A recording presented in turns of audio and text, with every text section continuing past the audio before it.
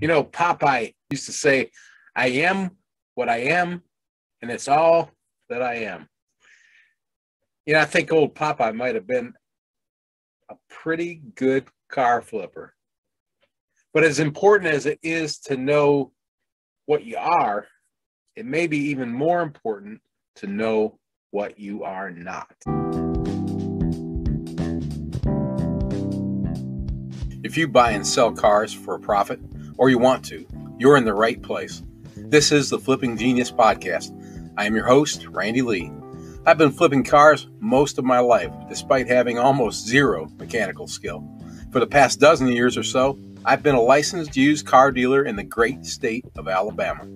No matter what the topic, the number one goal of this podcast is to help our listeners make more money. Let's get to it, flippers.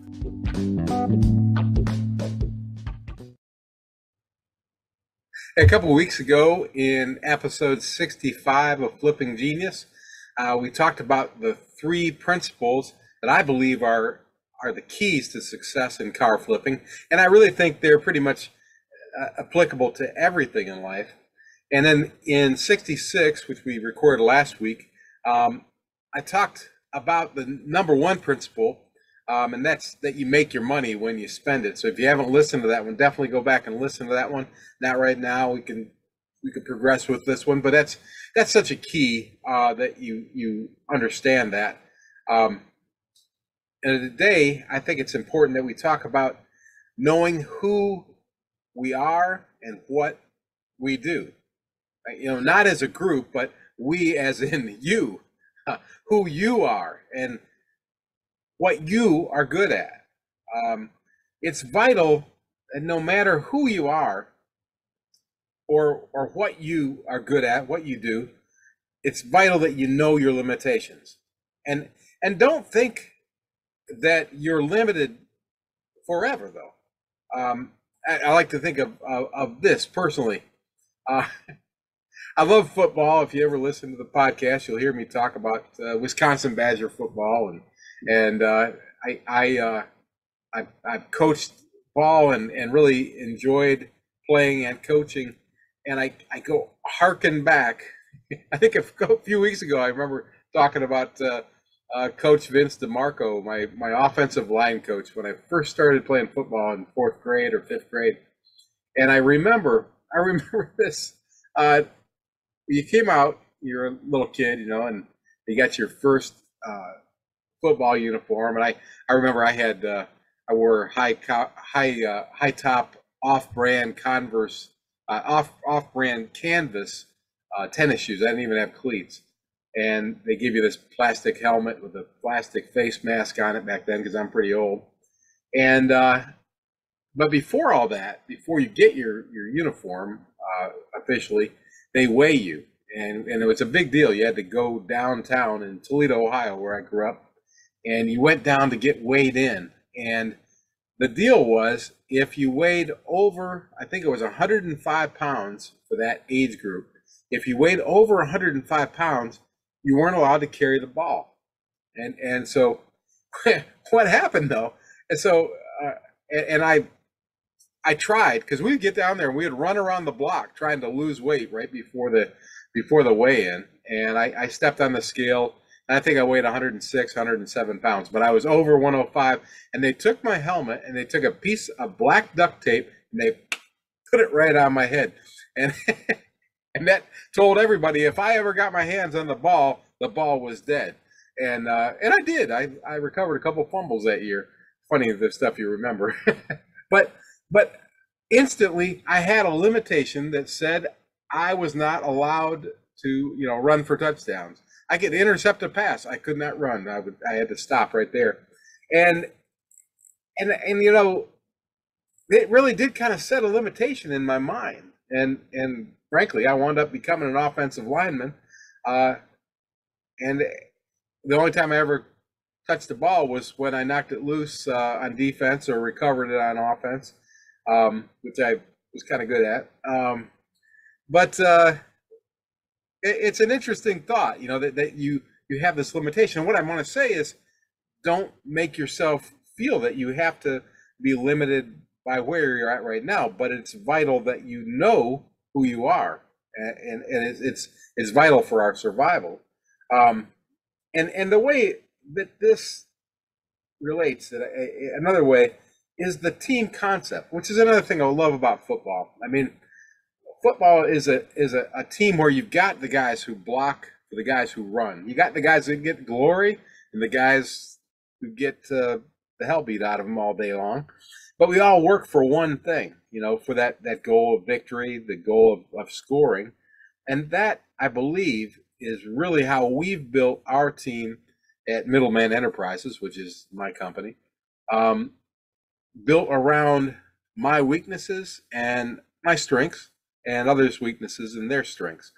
And I think that that's exactly how I would advise anybody to build their program.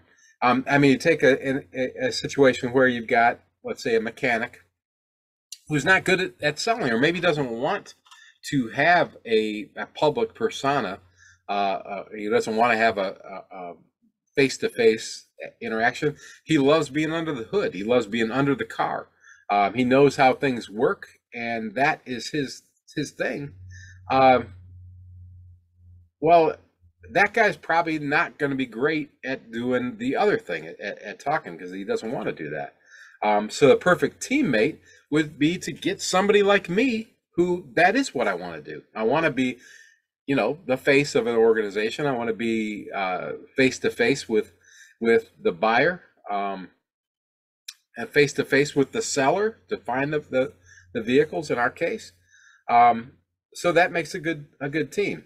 And a person like me who, I mean, frankly, if I grab a tool, I'm more likely to break something than I am to fix it. And it just makes a ton of sense for me to get a team of specialists that can help me. And I mean, for instance, specialists that I have on my team are the guys at Dennis Johnson Auto Repair that you've heard me talk about so much. If you've listened to other podcasts, Dennis Johnson does not sponsor our show. He's just a great guy and a good mechanic, and he helps me out. And Gary down there saves my tail all the time by saying, no, you do not want to keep this one, or yes, we got to fix this before you sell it. And those guys do all the basic repairs for things. They inspect all my vehicles and make sure that they're legally and safely ready to hit the road. But if I get into something like a major engine repair, or a major transmission replacement or engine replacement, I've got a different set of teammates there that I don't do that very often, because it's expensive and it's got to be one that I make money on. We'll talk about financial limitations later, but I've got those guys in place too. Body repairs, Dennis and the guys, they don't do body repairs. They may stick a soccer ball in a fender or something and pop it out just to do me a favor, but they don't do body repair. So I've got guys that do that as well. I do a little bit of that. That's something I know how to do a little bit of. But if we get anything major, I'm going to bring other specialists in. And another area are title and legal issues with vehicles, and I've got somebody along those lines that knows the laws of our state and the rules for titling, and that person is immensely important to me. So those are my teammates that make up for my shortcomings. And the key is that, you are using the knowledge and ability that you have to succeed, and you're gaining the knowledge and ability from your teammates to overcome the shortcomings that you have. And the thing is that it doesn't really matter where you're at right now. You can still grow your skills and evolve your skills, and more likely, I think, evolve your team's skills, because we all have certain limitations. I mean, I at my age, I guess maybe I'm the old dog who doesn't want to learn the new tricks, so I'd rather just bring in other dogs.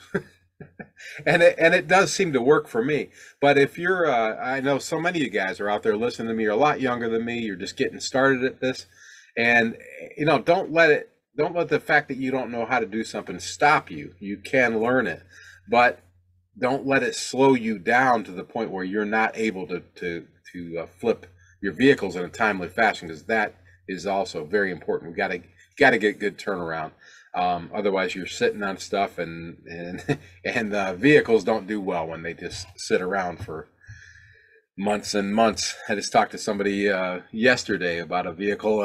Actually, it was Dennis, and he was talking to me about a vehicle that that he says every time we repair it, something else breaks because it keeps sitting here.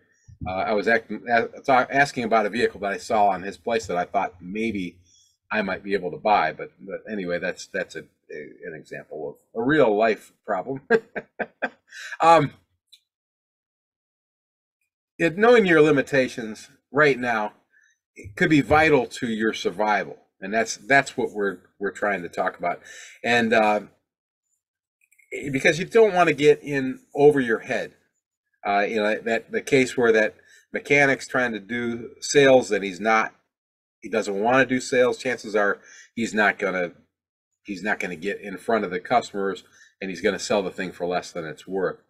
Or trying to repair things that you don't know how to do.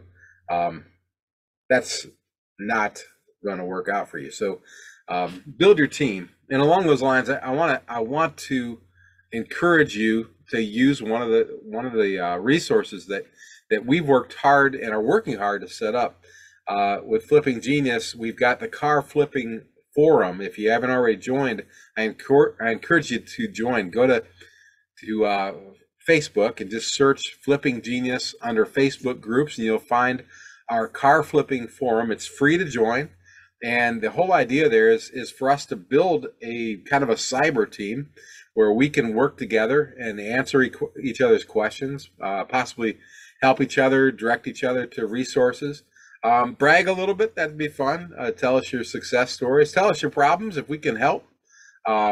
You might have somebody right in your backyard that you can team up with. You don't know. As we grow this thing, it'll grow big, and it's very very strict on who joins. So when you do join, you're going to be asked a couple questions. Please answer the questions so I know that you're legit. We've already begun to get some spammers trying to join.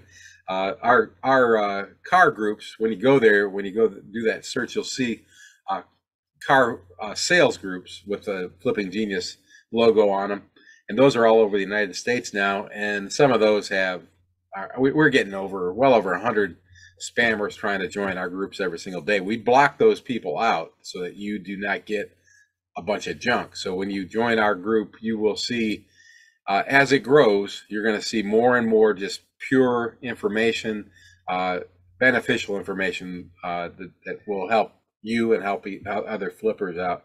So go to the car flipping forum on Facebook and join that.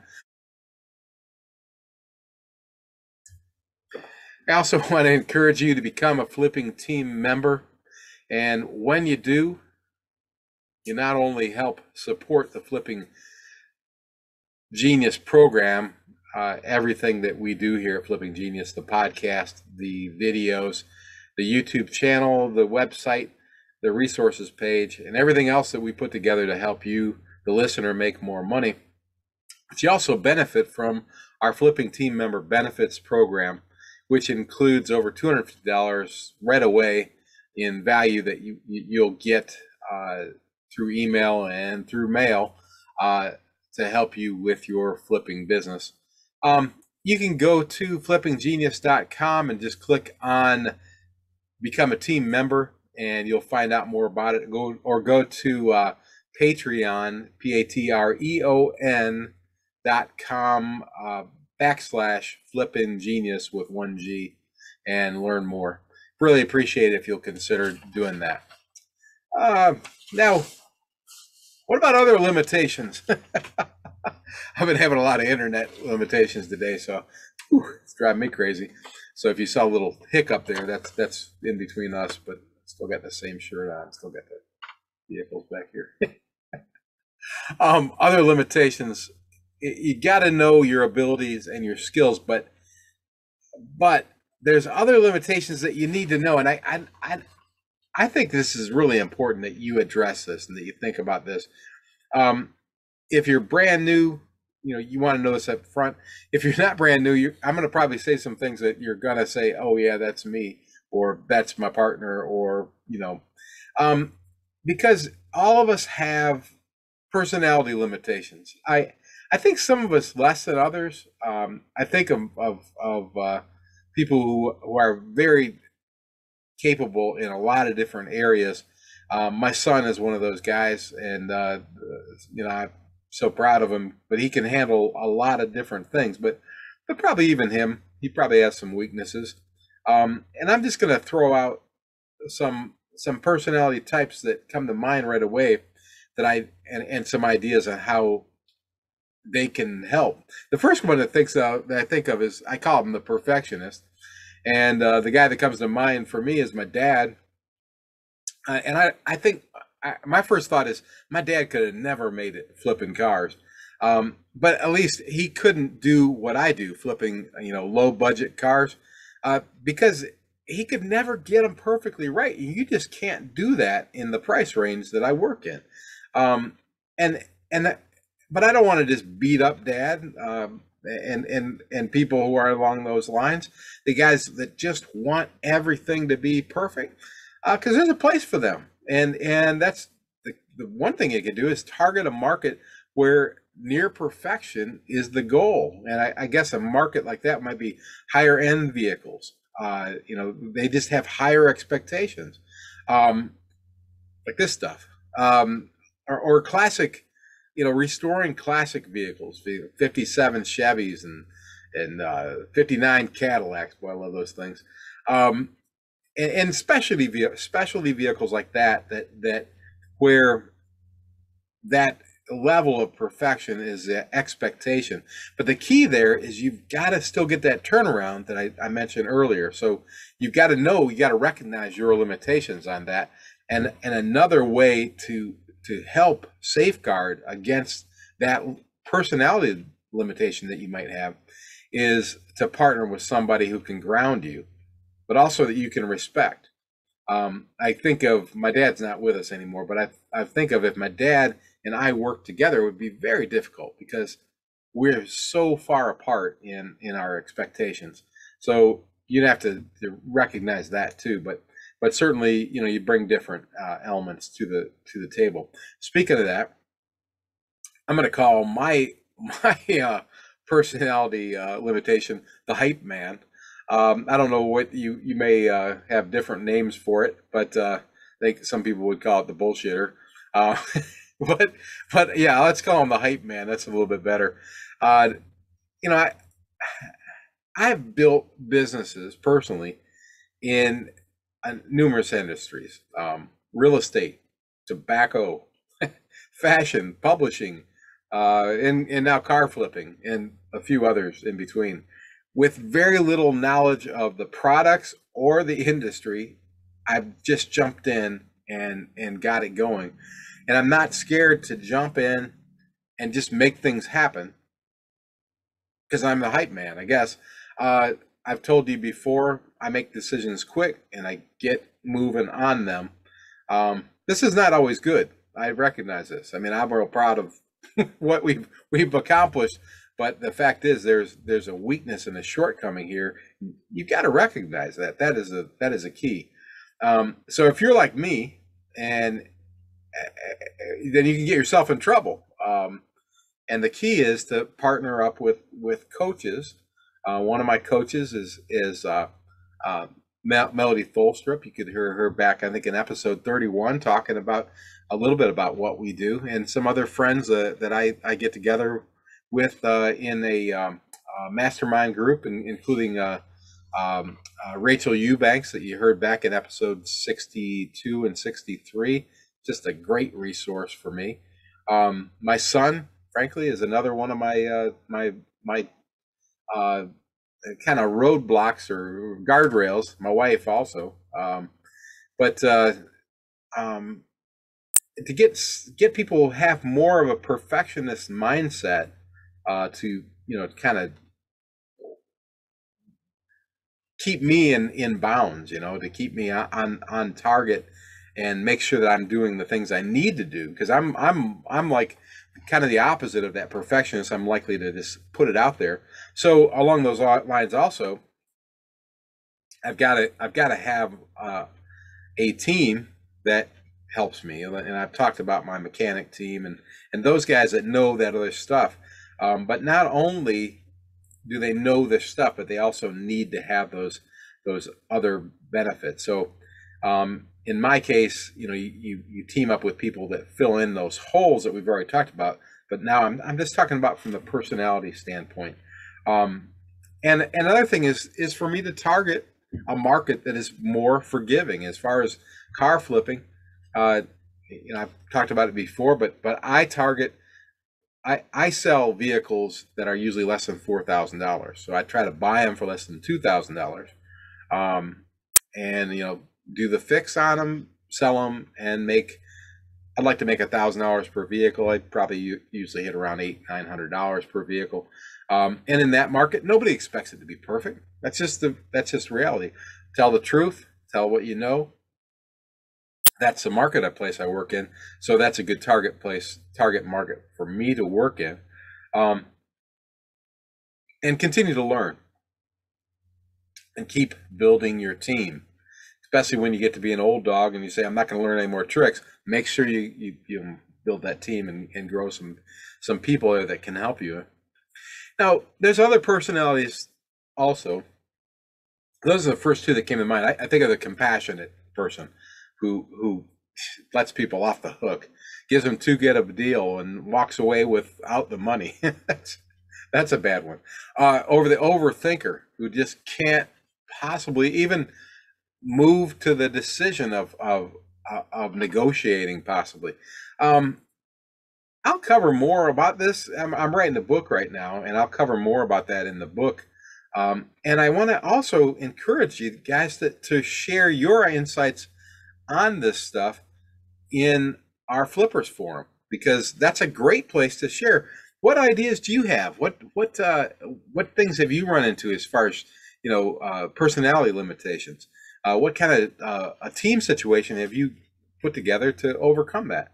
Share it. Tell us your stories. Tell us your ideas. And like I said, go to Flippers forum, car flipping forum, Flipping Genius group on Facebook. You can go to that. The next limitations I want to talk about are financial limitations, and I'm sure that that's one that a lot of you probably thought I'd talk about right away, but it's definitely something that you need to know about. But you have to look at it from different areas. It's not just how much money do you got in your pocket. It's not just it. You have to look at your risk tolerance. And here I'm talking about psychologically, how much can you afford to risk? That can be all different things for all different people. I'm have a higher risk tolerance than my wife, and therefore it balances things out. Also, what are your personal obligations?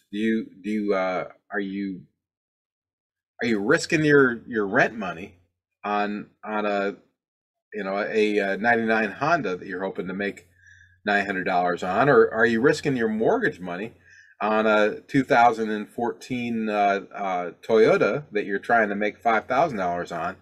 And if you don't, flip it, are you going to be behind on your house payment? That's not a good idea. So look at your risk tolerance and what obligations you have. What are your credit restrictions? What is your credit rating? What outstanding debts do you have? These are important things to recognize. What assets do you have? What do you have in your pocket? And what other income do you have coming in to relieve that? You've got to balance all these things out so that you're comfortable doing these flips. And I don't want to go into crazy. This is not like an accounting class, but we can go into more detail on the Flippers forum. And but that's the next thing is what are your needs? I thought this was an interesting one. What are your needs? What are your demands and your desires?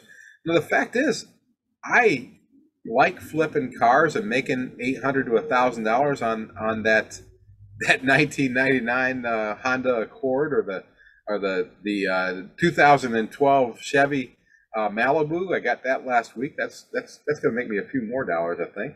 I like that. You know, that's good. When I make $2,000, I'm delighted. If I make $800, I'm happy. If I make $400, yeah, it's okay. Um, but some of you might not be able to even wrap your mind around that. You've got to be making $10,000 per deal to make it worth your while. That may be where you're coming from, and that's just knowing who you are. That's fine, but recognize that, and that could also mean you've got to make the money. If you're in a situation where you've got to turn this stuff, that's a whole other thing. That you've got those kind of demands, those kind of needs. But you know, recognize that too. Recognize it, and then figure out a plan to do it. And these limitations can all change. You know, hopefully for the better, but not necessarily. Talking about financial limitations, I love a story that a friend of mine told me. And I may have told this story before, but I'll just tell it again. You might not have heard that episode about a young kid. I think he's in Africa who wanted to get into flipping. His limitations allowed him not to buy cars. He could only afford to buy bicycles.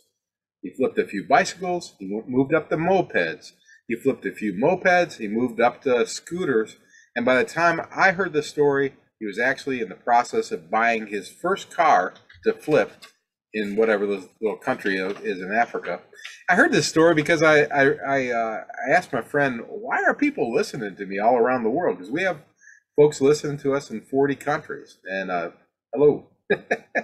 and that was the answer. He told me that you don't know. There's people doing this type of thing everywhere, and that was somebody he was actually helping.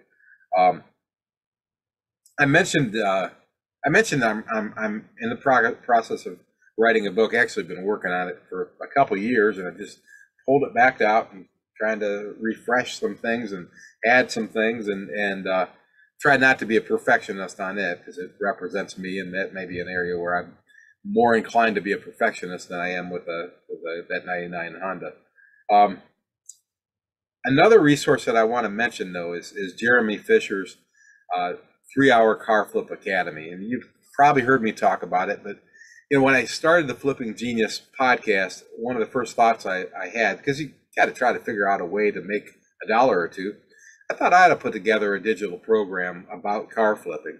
But when I found Jeremy's course, 3-Hour Car Flip, I found that he had already done what I wanted to do, and he was already selling it at a price that was far less than I would be willing to sell it for. So I didn't think it makes sense for me to reinvent the wheel only to try to sell it to you for more money. And I reached out to Jeremy Fisher, who happens to be one of my favorite podcasters. He doesn't do a podcast in the car flipping area. He does a podcast in another area called one of my favorite podcasts. It's called The Awakening. Great stuff. Jeremy came on our podcast as our guest in episode 41. Was gracious enough at that time not only to share his story, but also to invite us to offer his program on the Flipping Genius website for less than $50. So for less than $50, you get access, lifetime access, to Jeremy's digital course and textbook, 3-Hour Car Flip Academy. And it is a great tool to get you going. If you're already into car flipping, you'll learn. If you're brand new, you're going to learn a lot. Really a well put together course. You can go to flippinggenius.com and either click right on the button that says 3-Hour Car Flip Academy, or go to the resources page and you'll see on there. When you do, you'll be able to access some sample videos and see what Jeremy does. He's had over 3 million downloads of his materials online. He's a very good instructor, does a tremendous job. So I encourage you to purchase his program. If I'm not being straightforward enough, I recommend that you do. When you do, he kicks a little bit of money back to the Flipping Genius program, so he helps support our cause too. And I say thank you to Jeremy, and thank you to you listeners if you decide to do that. I want to thank you for listening and sharing and subscribing. Want to ask you to give us a 5-star review wherever you listen. If you haven't subscribed already, please subscribe or save us as a favorite. This helps us move up the ranks and be seen by more people, and drives the engine, and that's what I'm asking you to do. Please be sure to check out the YouTube channel if you're not watching it right now on the YouTube channel. And if you are watching it on the YouTube channel, please be sure to check out the podcast, because you can hear our podcast, the audio version, anywhere podcasts are heard, from Apple and Spotify and iHeartRadio and any place else. Just search Flipping Genius and you'll see us come up in different formats. The cool thing about a podcast, if you don't listen to podcasts, you can take them wherever you go and listen to them in your car, listen to them while you exercise or whatever. It's always free. And if you're listening to the podcast, check out the YouTube channel. Not only are we putting the podcast episodes on there ever since episode 59, but we also have our Coaching Up series, a series of videos called My Real 3-Hour Car Flip. By the way, check that out too, because I actually did that just a few weeks ago. So you can see I'm actually I'm practicing what Jeremy preaches. Pretty cool little story there. We did like a 280% turnaround or something like that. Great fun. And there's over 50 videos on the YouTube channel titled Flipping Genius. And we've got over 67 episodes out of the Flipping Genius podcast also. And remember to search Flipping Genius on Facebook groups and join our car flipping forum. It's free. And then get on there and participate, share with each other, ask each other questions, answer questions. There's some questions already out there. Help each other. A lot of people say, Randy, why are you giving all your secrets away? This makes me better. I mean, I just firmly believe it. I wished I could have gone back and played football after I coached football, but the body doesn't work that way. But I'm a better flipper now because of sharing with you and putting myself in this position. I encourage you to do the same thing.